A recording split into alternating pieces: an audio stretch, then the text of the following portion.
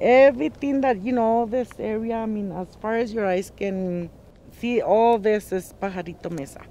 90% of the residents over here that we're from immigrants from Mexico.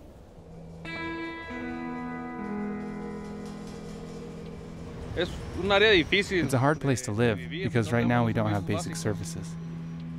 Here I have to go further to get food. Services are farther away. There's no police, there's no water, there's no light. We have to go meet the school bus too.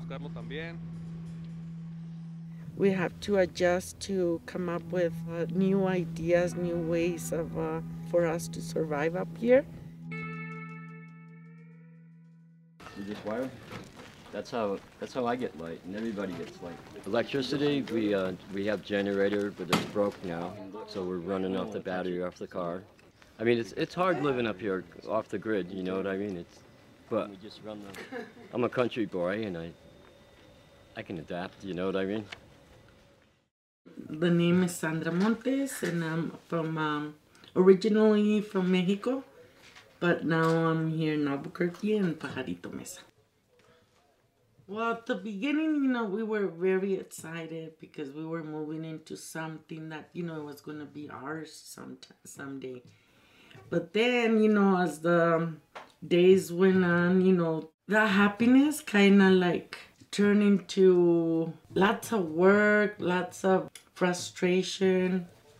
I had come from Mexico, when I was 12. So, I mean, it was like I never experienced how the living over there in Mexico was really. My parents had always worked. I had all the things that any people, normal people, have in their house, all the utilities, everything. Some people, they call me the mayor, the Pajarito, they have all kinds of names.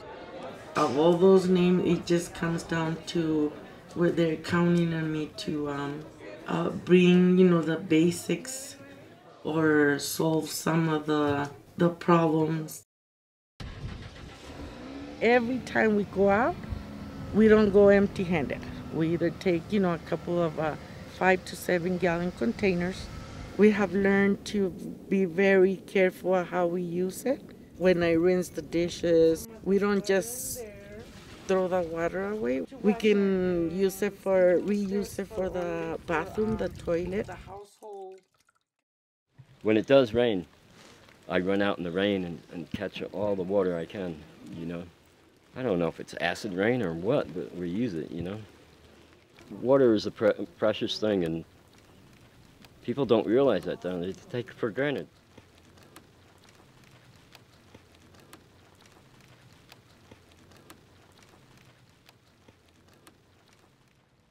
We still have to go out and haul our water, but it's closer. It's going to be safer. The water is going to be cleaner. And then also it's a dependable source of water for us too.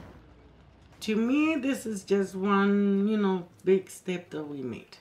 Although there's still, a few more to reach.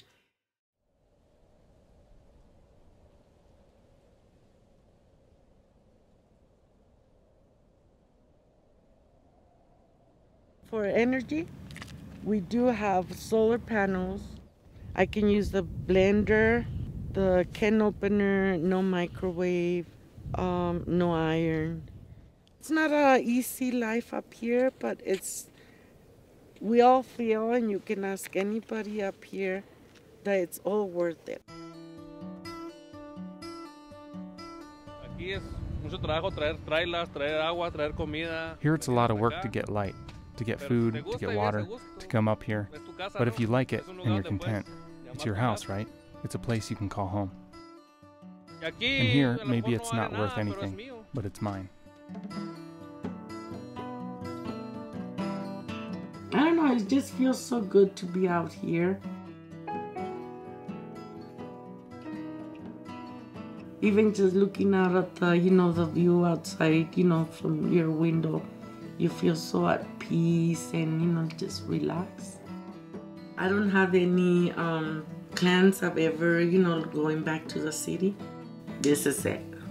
this is where, you know, I'm planning on, you know, live here until it's time for me to go.